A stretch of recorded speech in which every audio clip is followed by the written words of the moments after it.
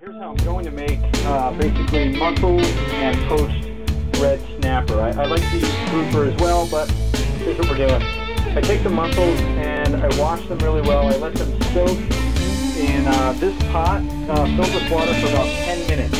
Because if some are open, the water, I guess, fools them into thinking it's the ocean. They close back up, they're still alive. I rinse them, I wash them, and then here's how we make the sauce. Beringer Chardonnay, it's about $10. I take a third of this bottle, which I'll show you in a second. Salt and pepper.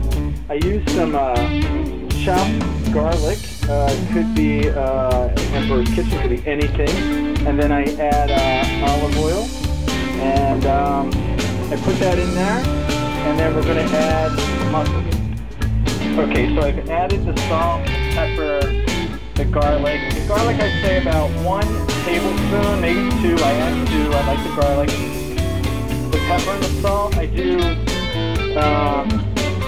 1, 2, 3, 4, 5, 6, 7, 8, 9, 10. I do 30 of these. Now they're 40. And I just do a dash of salt. Now there's 2 dashes. It's fine, but I don't make a lot of salt, and it's mussels, so they have salt as well.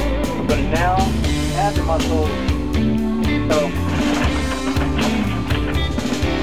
I take the mussels, gently put them in there. I don't want them cracking or breaking. Oh, it's hot. Woo! And just put them in there. I tried to arrange it one time, but you know, I just put the suckers in there, and they're getting ready to be made. Also, I'm going to go downstairs. I'm going to grab a loaf of Italian bread, and I'm going to slice some sauce. So now while the mussels are steaming at a high heat, I just keep them in there for, I'd say, 7 to 10 minutes. Also, I forgot to mention that I add about 2 tablespoons to 3 tablespoons of olive oil in there as well.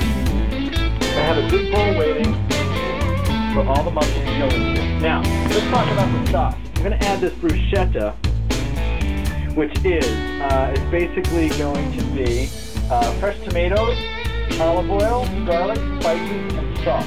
Now I add these 2 into this pot with a little bit more garlic, because we like the garlic, a little bit of salt and pepper, and I heat that up.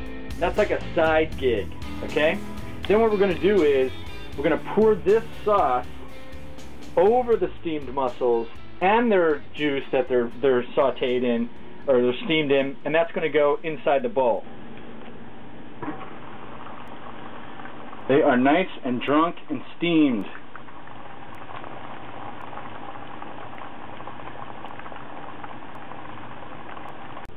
I think there's basil in there, and garlic for sure, tomatoes, olive oil, spices. It is just incredible. And we'll show you how this is all coming together shortly. I'm going to take them out of the shell, put them back in the sauce, get rid of the shells, create the bruschetta situation happening there with the drunken mussels, the wine, olive oil, minced garlic, salt and pepper mixture together. That's going to be one situation. We're going to poach the red snapper in that. I can't even tell you. Oh, and I have to get the Italian bread. And that's where we are. It's just, wow. It is just. Alright, so I've taken out all the mussels and put them in the sauce now, which is at a very low heat. Just want to keep this kind of moving along. And what we're going to do is, we're now going to take the bruschetta, which I've been heating up here, and I add that in there. What a sauce, right? Holy cow, you can smell it. It's so good. Wow.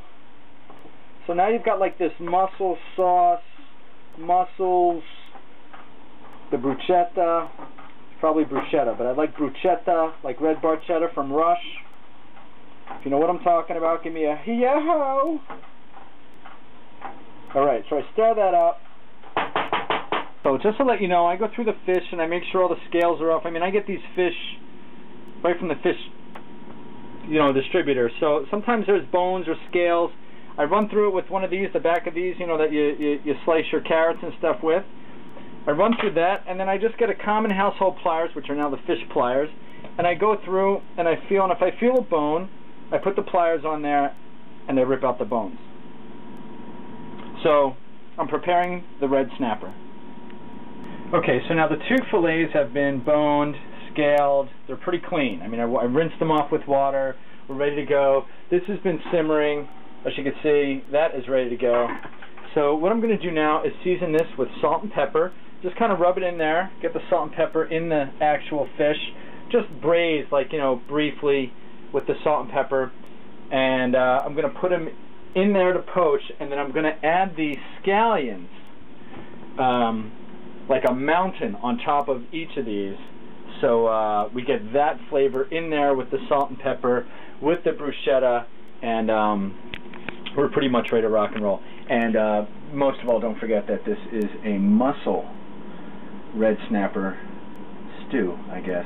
So the mussels are just going to add this incredible flavor. Don't forget the mussels are drunk because they had a lot of wine to drink, 3/4 of a bottle. And we're just going to get this rocking and rolling. Alright, so I slide that in there. And slide that in there.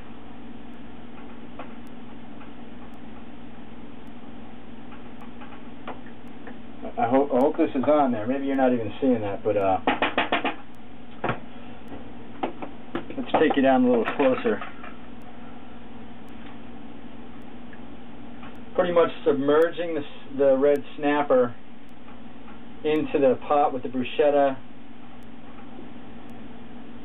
everything. I'm just kind of getting the mussel sauce, bruschetta sauce, all in there. And then what I'm doing is